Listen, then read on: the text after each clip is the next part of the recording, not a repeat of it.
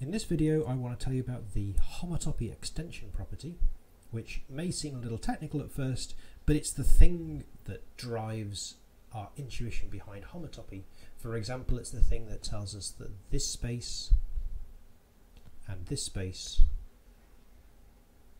are homotopy equivalent just by squishing this bar in the middle of the theta. It's the thing that tells us that this space, the sphere with a one cell attached like this, is homotopy equivalent to the pinched torus.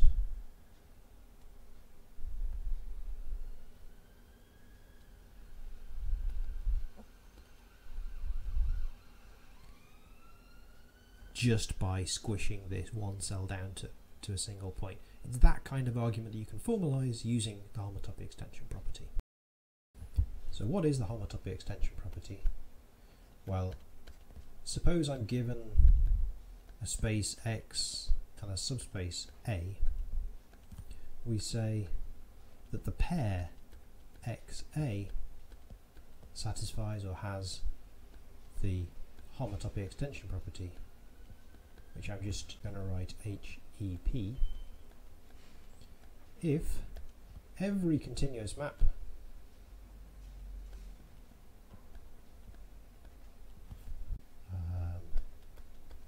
f from X to some other space Y, I should say for every continuous map f, and every homotopy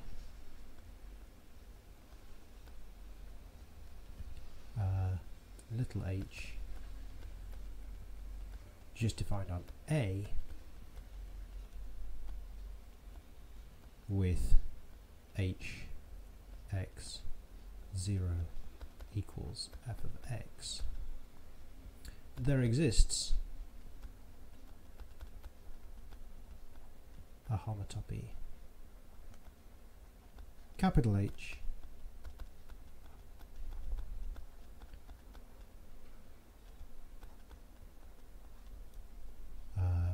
with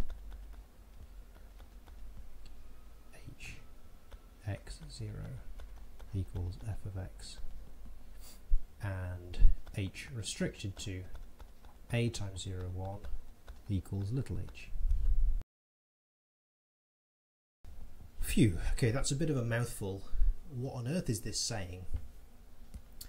It's basically saying if you have a homotopy defined on a subset A, you want to be able to extend that to the whole set X. That's all it's really saying. But we have to say, suppose you have the initial data F that you're going to homotope, and you have a homotopy of F just defined on A. So this equation here is just for X in A. Then you can find a homotopy on the whole space that homotops this map F, and which agrees with the homotopy you've already got on the subspace A. Right, now I told you it would look a bit technical, so what's that got to do with what I was saying over here? Let me give you a proposition.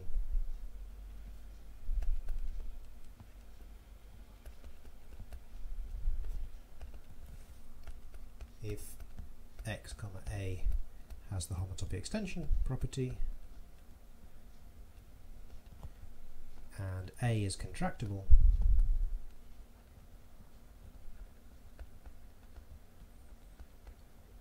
then X, just the space X, is homotopy equivalent to the quotient space where we crush A to a point. Remember, this was the quotient of A by the equivalence relation that identifies all the points in A to a single point. So if we go back to these pictures, what's happening here is in this top picture, this red guy is the subset A, and that gets crushed down to this point, and in the second guy, this arc is the subspace A, and that gets crushed down to this point. So in each case we're saying this quotient space is homotopy equivalent to the thing we started with. So let's prove this proposition.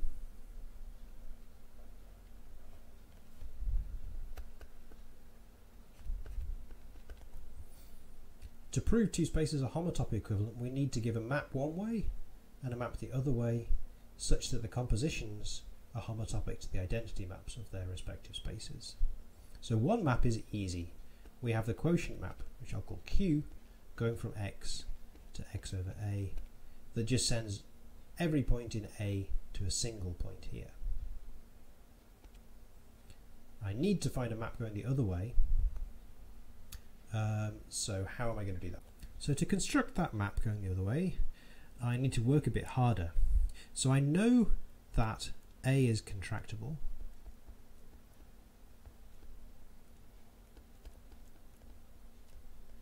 I.e.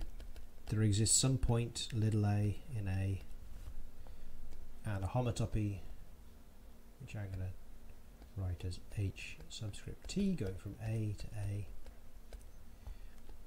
with H0 being the identity on A and H1 being the constant map that sends everything to this single point little a. And okay, this homotopy goes from A to A, but I could also think of it as going to X because A is a subset of X. So what I can do is, using the homotopy extension principle, or homotopy extension property, we get a continuous map, or a continuous homotopy HT from X to X, such that H0 is the identity on X and HT restricted to A is this homotopy little ht. Yeah, so I should say a homotopy rather than a map.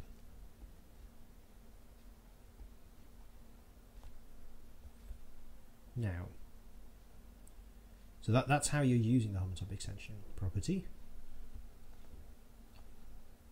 Now H1, if we think about what H1 does, well, all we know is that if we restrict it to A, we get little h1, and little h1 is the constant map.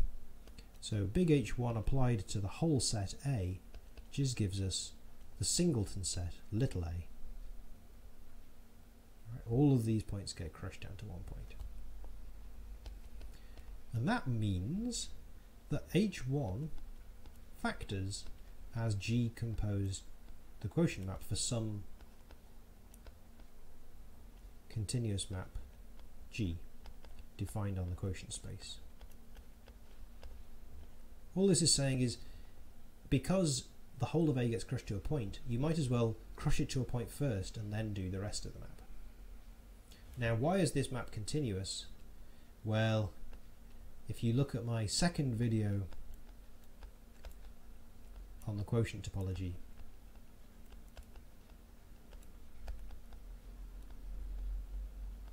that's all about studying continuous maps out of a quotient space and proving that things like this are continuous.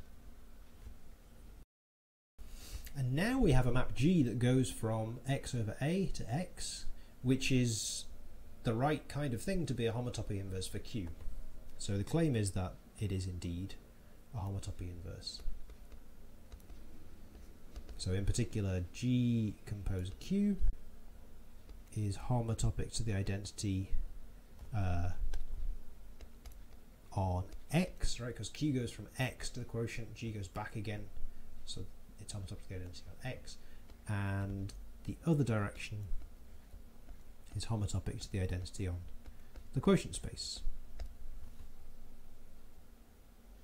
So the first of these is not too hard, so G composed Q equals H1, and H1 is homotopic to H0 via the homotopy H.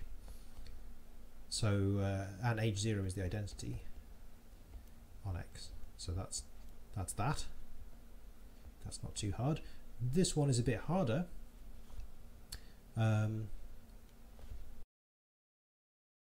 So let me number them 1 and 2.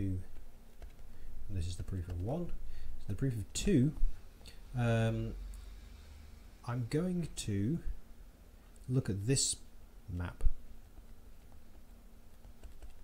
Q compose HT. So that goes from X to X and then to the quotient.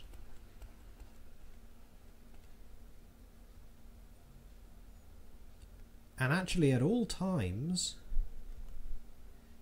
Q compose HT of A equals Q compose little ht of A, because big HT agrees with little ht on the subset A, and little ht was a map from A to A inside X.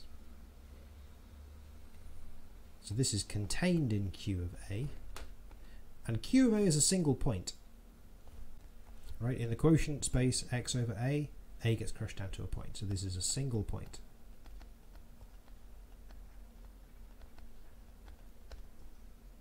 In other words, Q compose HT descends to the quotient and can be written as HT bar compose Q for some HT bar going now from X over A to X over A.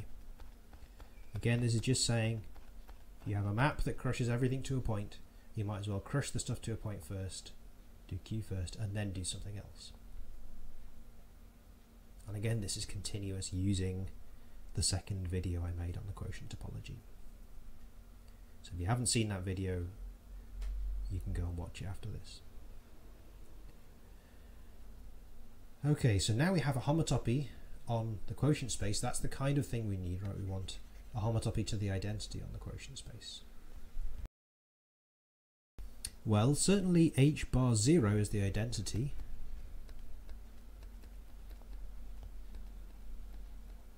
Because H0 is just the identity. What about H1 bar? We want H1 bar to be this other composition, what, Q compose G. So actually, to prove this, what I'm going to do is cheat and compose it with Q on this side, because we know what H1 bar compose Q is. It's equal to Q compose HT,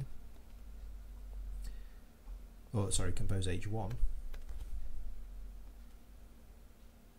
H1, if you look up here, H1 is equal to G compose Q. So this is Q compose G compose Q. And that's almost what we wanted to prove, right? We wanted to prove H1 bar was Q compose G, and now we've proved H1 bar compose Q is Q compose G compose Q. So if we could cancel off the Q's, we'd be done. We can cancel off the Q's because Q is surjective, right? It's the quotient map that sends a point to its equivalence class. So that has to be surjective by definition. And you can always cancel off a surjective map on the right. So it has a right inverse. It's not an invertible map, but it does have a right inverse. In other words, you can always pick pre-image.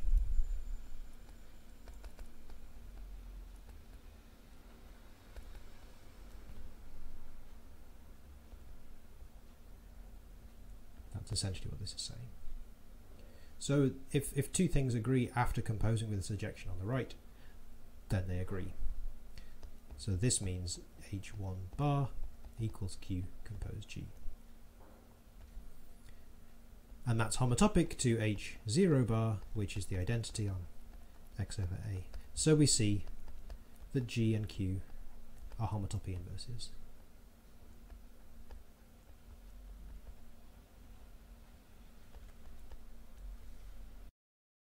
So in the next video, I'm going to prove that cell complexes, if you have a cell complex X and a subcomplex A, they satisfy the homotopy extension principle. So for example, in these examples here, we can contract these contractible red guys without changing the homotopy type.